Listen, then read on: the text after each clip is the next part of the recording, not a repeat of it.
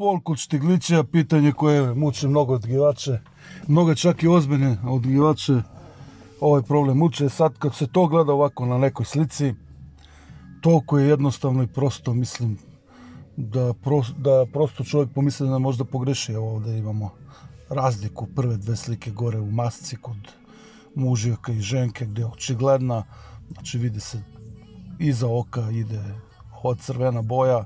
Ovdje već druga slika pokazuje tu kapu. Znači,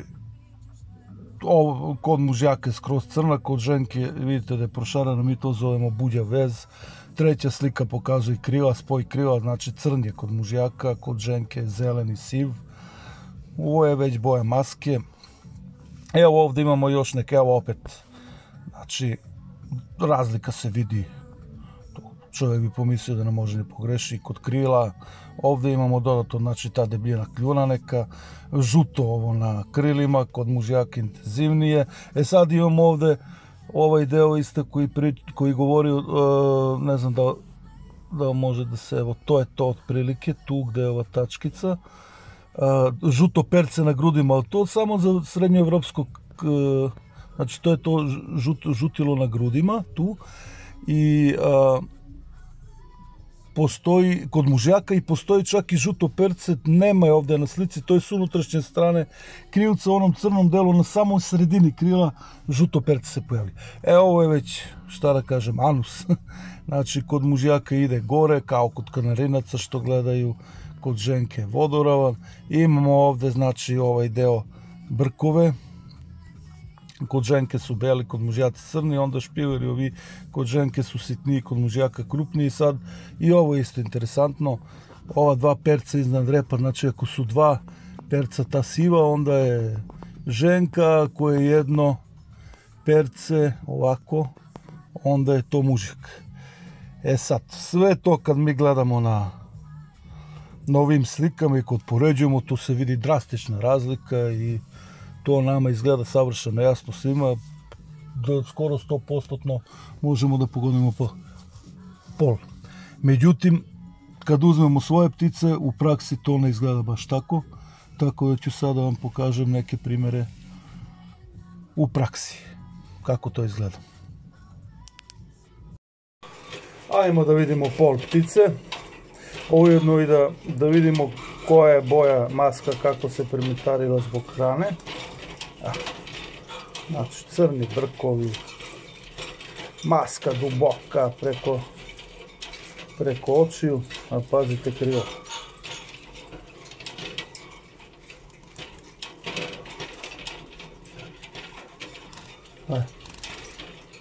Zeleno. Što bi rekli u Pirot, zeleno je rebasto.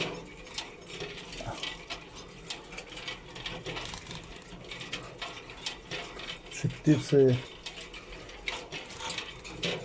iz 2020. godine.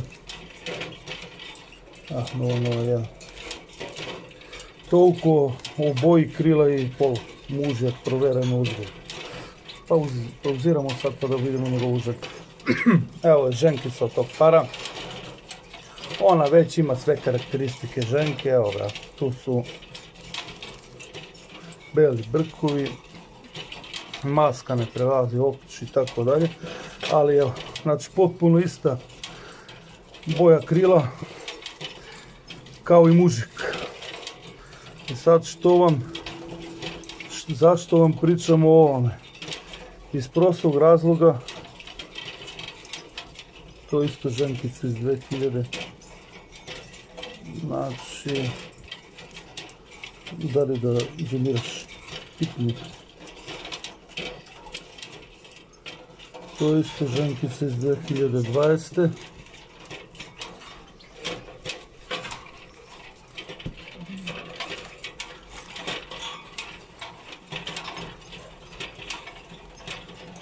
Neću da zoomira telefon, čekaj da je. Znači isto ženkica iz 2020. Znači par koji je radio ove godine.